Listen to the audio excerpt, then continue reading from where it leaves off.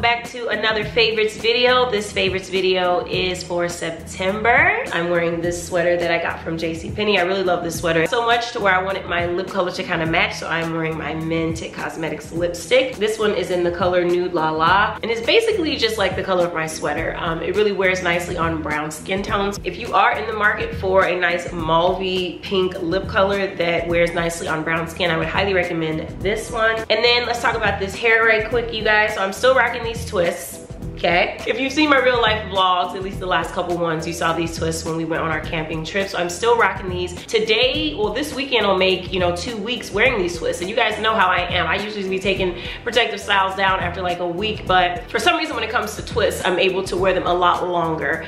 And I'm really loving the look of these. It took me only like an hour to install these. It took a little longer just to curl the ends because I did have to put some rollers on there because the ends were not popping without that curl on there. But so far, you guys, so good. They are a little bit dirty, so they're gonna be coming down probably in the next couple of days, but I'm just saying I'm probably gonna put some more back in. This is the hair I use. I wanted to show this to you guys. It's just some Jamaican twist braid hair. It's kinky. It's got the hot water set. It's 100% Canicolon, and I used the color 1B, which was kind of perfect for me. And you guys might notice that my background is a little bit different. I did rearrange my room a bit to be more optimal with lighting so I could get my full window here. And so I'll probably share that with you guys. Matter of fact, I'm gonna share it with you right now. So this is what my room looks like now. I just rearrange the furniture, just move some stuff around. I did this the other day, being a little busy bee in the house. So this is more spacious for us. I really love the way it kind of came out. I do want to get a couple of mirrors to kind of use as backdrops for my lamps, and then I want to get a nice big rug for the floor. So I'm still kind of working on getting this space finished, but this is what we're working with for right now, and I'm really feeling it. Like, I woke up this morning, the sunlight was like shining in on me versus being behind me. It was in front of me, and it changed everything, you guys. So I don't know if y'all are like that when it comes to daylight sunlight. Like, I have to have it. So my sleeping experience, my waking up experience was improved just from moving this furniture around a bit. Okay, well, let's get started with the favorites. I'm gonna start off talking about some hair stuff. I wanna share with you guys this line of products by Dove. It's called Dove Amplified Textures, and it's new from the brand, right? And I do have a video coming up. I know this is starting to become a trend. Like, I favorite something and then I have a video coming. But you guys, I really liked these items and I just can't lie. This is an awesome line, you guys, when it comes to hair care and styling. This first product is the Shine and Moisture Finishing Gel. It's for curls and waves, and it's got a moisture amplifying blend made with aloe. So good, all right? I actually used these products to achieve a really cute wash and go, so definitely be on the lookout for that video. It's coming very soon. What I look for in a gel when I'm doing my wash and go styles is just something that is going to create some definition and have some hold, but not be crunchy. I don't want my hair to feel, crunchy, and I don't want when the wind blows, you have this big chunk that's blowing all with the wind in one piece, because that's not how hair works. I like to still maintain some softness and have some elasticity, some agility with my hair, and so I like using gels like this, and it gave me a lot of good shine too. So if you guys haven't tried these Dove Amplified Textures products, definitely give them a shot if you see them. This other one is the Moisture Spa Recovery Mask. Y'all, first of all, these products smell really, really good. You can tell that they put a lot of effort into the fragrance of them when they were creating these. But I really love this mask because, like a few others that I've tried recently that have stuck out to me, this one actually detangles and it has tons of slip. So it's, gone are the days of like these hair masks that we put on our hair and it just feels like wax sitting on top of the hair. Those are finished, right? Because a lot of companies are coming out with these moisture masks that are thick and creamy and actually detangle our hair. So you don't have to go through these multiple steps of conditioning your hair in search of a slippery situation when you can just go and get everything in that one product. So I really, really love this one. Okay, let's move on. Let's talk about some edibles right quick. Last time I said edibles, some of y'all got a little too excited. Not those edibles, sis. So I want to share with you guys a snack that I've been loving for a really, really long time. This is a Saheli snack, and it's basically just some flavored cashews. I absolutely love cashews. They're probably my top 5 favorite nuts. Y'all, these are so good. They always get me in at home when I'm shopping in at home, and they have like the nuts like right up front by the register. I always end up grabbing these if I see them because they are absolutely my favorite. I feel like I'm usually eating these in the car on my way home from a store because if I buy them, they don't make it home. Like, I eat them on the way home. Just a really good quick snack to have. They're very filling. It's lots of fat, the good kind of fat that are in these. So you eat a handful of these, you're gonna feel okay until you get to your next meal. oil. I just really love the flavors of vanilla and the pomegranate. It just goes together so nicely. It's like a nice sweet vanilla-y kind of situation, and mixed in with that kind of tart berry of the pomegranate. It's just super nice. So this is a great snack I would highly recommend. Next, I want to share this Country Crock plant butter with olive oil. So this is a dairy-free butter by Country Crock. They have a lot of different flavors of this in your local grocery store. I've seen almond, I've seen avocado. I talked about this in a vlog a while ago, right? But I wanted to include it in a favorites officially because it is absolutely my favorite fake butter. It actually tastes better to me than butter made with animal products. It is delicious. If you're vegan, plant-based, or whatever, or you're just looking for an alternative to dairy, I would highly, highly recommend this Country Crock plant butter. I recommended this to my best friend because she was ditching dairy for a period, and she had asked me if this was margarine, and I said no. So I want to make sure I say that in case anyone out there has a question. It's not margarine, it's just pretty much a blend of different oils and flavorings to get you that buttery flavor without the animal products. All right, now let's get into some home items. This first item comes in this kind of velvety hat box looking container, and I'm gonna take it off and show y'all what's inside. Ooh, check that out. This is a product by a company called Rose Forever New York, and they sent me these roses as a gift. They are real life roses, you guys, and they have been specially preserved to last at least a year. I am so excited about this product, you guys. It is so beautiful. My favorite part about this Rose Forever bouquet is that,